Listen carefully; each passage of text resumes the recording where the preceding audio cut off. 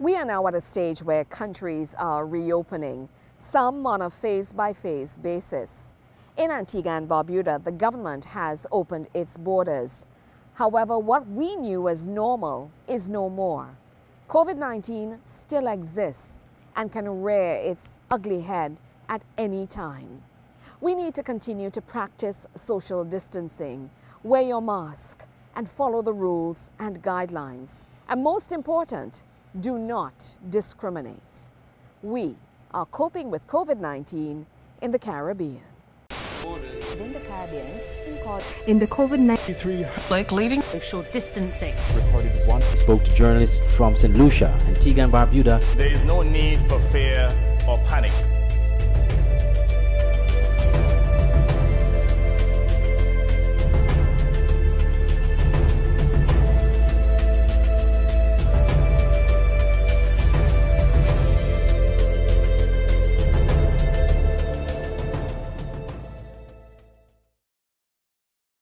The coronavirus has cast a dark shadow over all of humanity. Apart from the fear of infection and the fear of dying, there is stigma and discrimination. Recovered COVID-19 patient Charmaine tells us how she feels about getting back to work. To put it mildly, a doctor said to me, you know, when you go back out to work, you're going to be scorned. So I said to him, well, if that's the case, as long as Dr. Seeley Thomas says I can go back to work and I sit on the patio of this clinic for the 8 hours, that's no problem. I was there. So he said to me, but how are you going to deal with the staff? I said, the staff, as frightened as they may be, they should have an understanding of the medical reasons why I got it and, you know, the fact that I've survived it. And they should be aware that before we return to work, we had to have 2 negatives, right? Because they were saying that sometimes people, it comes back down on you. So they insisted that we have 2 negatives before we return to work. So I didn't feel any way. Dr. Itadis Gibre, representative of the Pan American Health Organization and the World Health Organization of Barbados and the Eastern Caribbean countries, gives us a textbook definition of stigma and discrimination.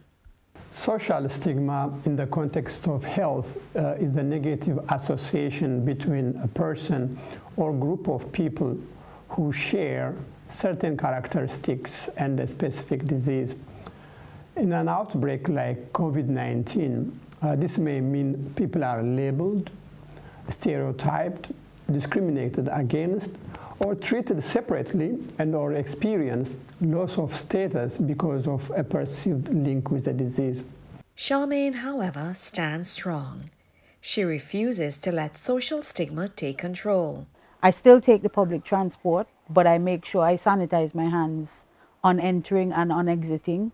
I wear my mask at all times. I wear my mask walking through town.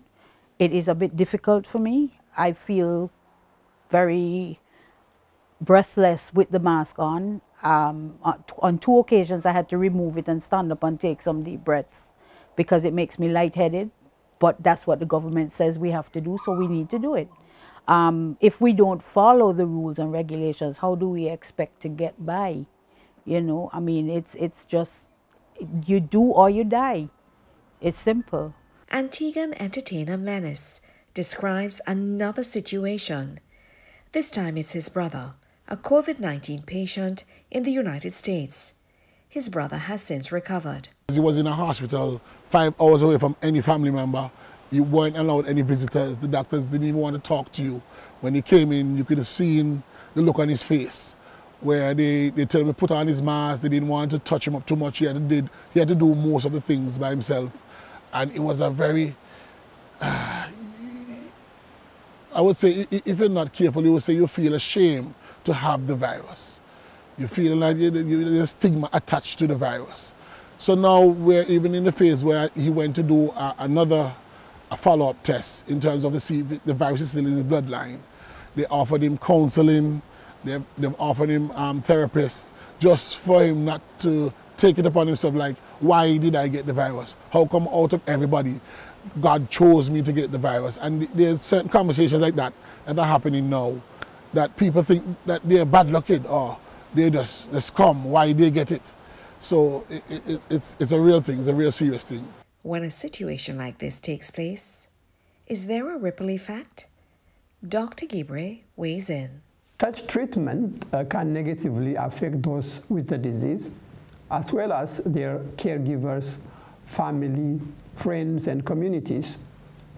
People who don't have the disease but share other characteristics with this group may also suffer from stigma. I'm not afraid of what people may think or how they feel, because they will come to the realization at some point in time that I'm no harm to them. Yes, I had it, but I'm now fully recovered. Like I said, I still have a little tiredness, but I'm fully recovered because I have 2 negatives. It's just that, you know, people have this unknown fear of the unknown, where they simply just don't understand. Psychologist Dr. Jean-Michel Ben-Dubois adds to the discussion.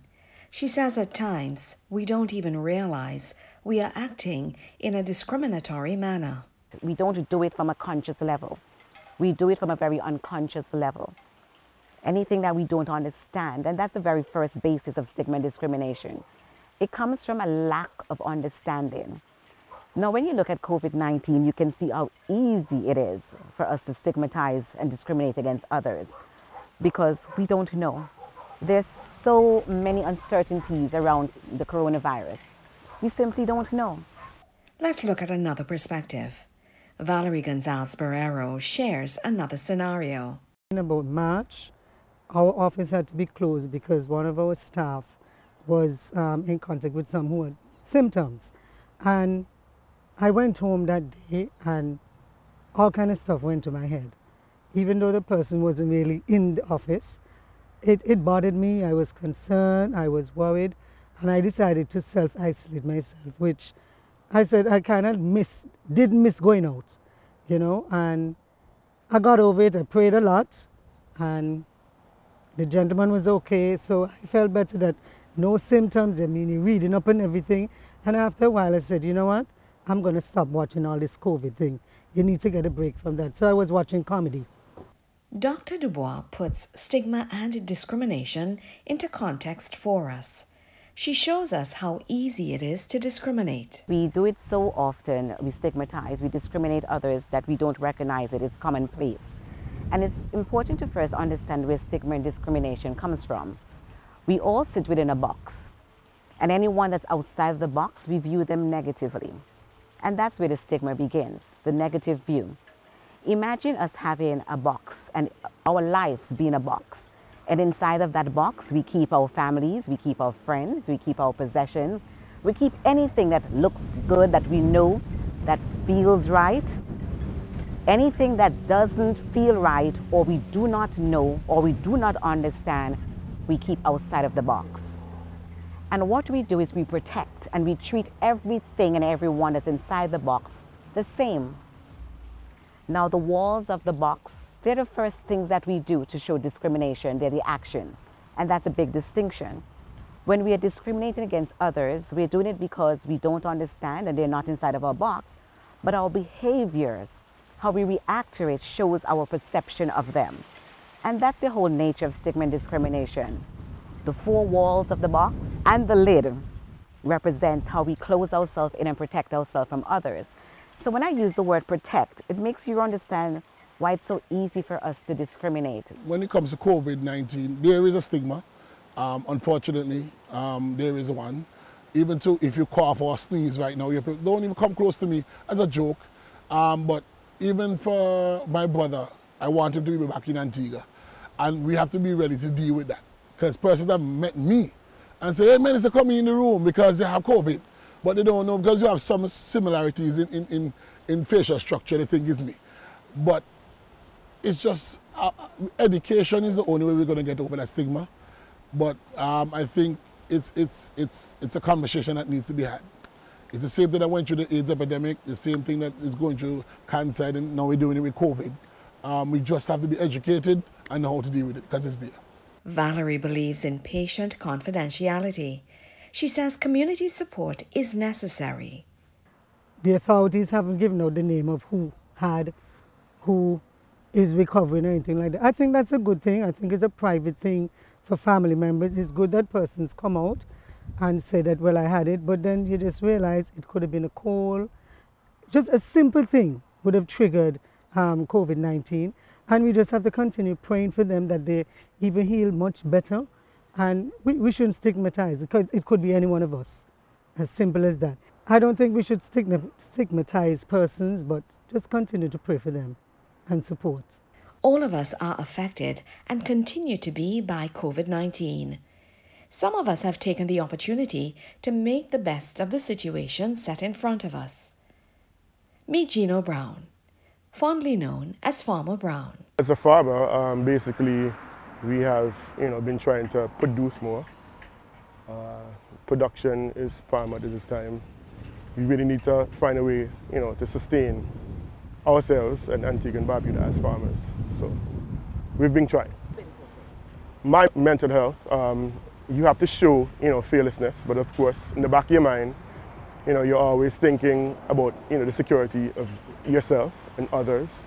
And of course, your family, extended family, and co-workers as well. So basically, it's been a rocky ride, but we're coping. Barbershop owner Luke tells us how he has been coping. It's had some effect on me and my business. Before COVID, we was doing pretty well. And like everybody else, we're no different from anybody else, so we are definitely feeling the effects. For some reason, we find it's a bit slower in the business. I'm not sure if customers are kind of skeptical to come and get the haircut because of the touching and the close distance, but it has definitely affected us somewhat. Our clients are a pretty decent set of people, so we don't really have a problem with clients following the protocols of the health department. And if anyone who comes here and don't want to follow the guidelines, we just won't accept them. We care about ourselves and we also care about the clients. So this is for the betterment of all of us.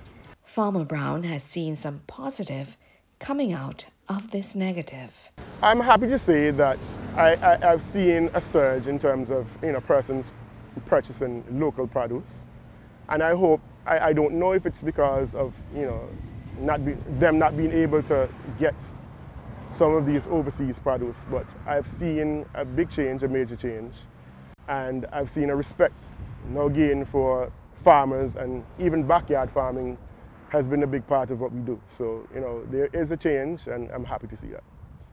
I would definitely leave this message to everyone out there. Value what you have now, value your life, your family members and your loved ones, because after all, certain things that we put so much value to doesn't really have a meaning. Yeah, value your loved ones. Coming up on coping with COVID-19 in the Caribbean. At one time we had like hundreds of persons we were following. So we had to really get the assistance of a lot of other workers in the Ministry of Health. Antigua Barbuda, we got this.